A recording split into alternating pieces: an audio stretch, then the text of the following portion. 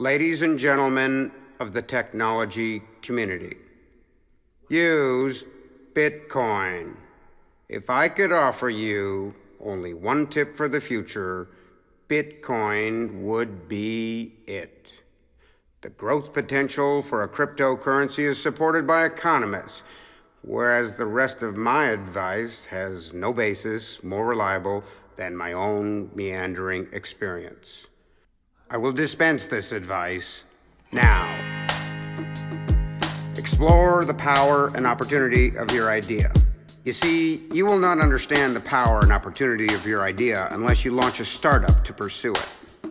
And trust me, in 5 years, you'll look back at your business plan and recall in a way you can't grasp now how much possibility lay before you and yet how tough success really looked. Your idea is not as harebrained as you imagine. Don't worry about failure, or worry, but know that worrying is as effective as trying to solve a coding problem by hiring an MBA. The real troubles in your startup are apt to be things that never crossed your worried mind, the kind that blindside your server at 4 p.m. on some idle Tuesday. Do one thing every quarter that scares your CFO. Blog. Don't be reckless with board members' time. Don't put up with board members who are reckless with yours. Mentor. Don't badmouth your competition. Sometimes you're ahead, sometimes you're behind. The race is long, and in the end, it's all about the customer. Celebrate positive product reviews. Learn from the negative ones. If you succeed in doing this, you'll do well. Keep your old idea napkins. Throw away your old business plans. Code. Don't feel guilty if you don't know how your product will monetize. The most interesting CEOs I know didn't know at their Series A how they would make money. Some of the most interesting $10 billion companies still don't. Tweet. Be kind to your investors. You'll likely need them for your success. Maybe you'll exit, maybe you won't, maybe you'll go public, maybe you won't, maybe you'll crash and burn badly, maybe you'll have a bigger impact than Mark Zuckerberg or Steve Jobs. Whatever you do, don't congratulate yourself too much, or berate yourself either. Your choices are half chance.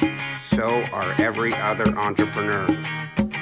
Leverage your creative mind.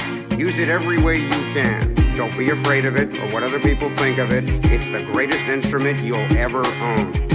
Ship software. Even if your product is still in beta. Listen to your lawyers, even if you don't follow them. Do not hire bankers to sell your firm who will only make you feel stupid.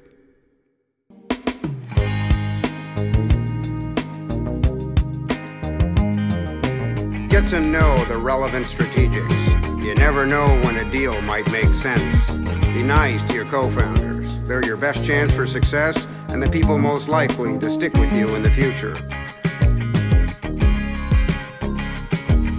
Understand that employees come and go, but for the precious few, you should hold on.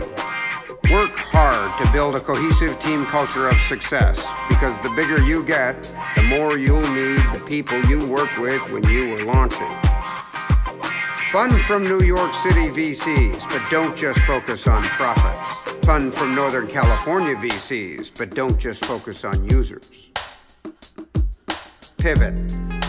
Accept certain inalienable truths. Acquirers will bargain, investors will self-optimize, you too will get old. And when you do, you'll fantasize that when you were young, acquirers paid premiums, investors were charitable, and entrepreneurs balanced their lives. Balance your life. Don't assume you can always raise more money.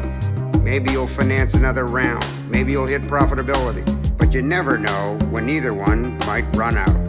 Don't take too much capital, or by the time you're fully funded, you'll be diluted to 5%. Be careful whose advice you buy, but be appreciative of those who supply it. Advice is a business model for intermediaries, and the best kind is from strategic advisors who think like a principal, the ones that put the client's interest first, which sadly happens less than it should. But trust me, on the Bitcoin.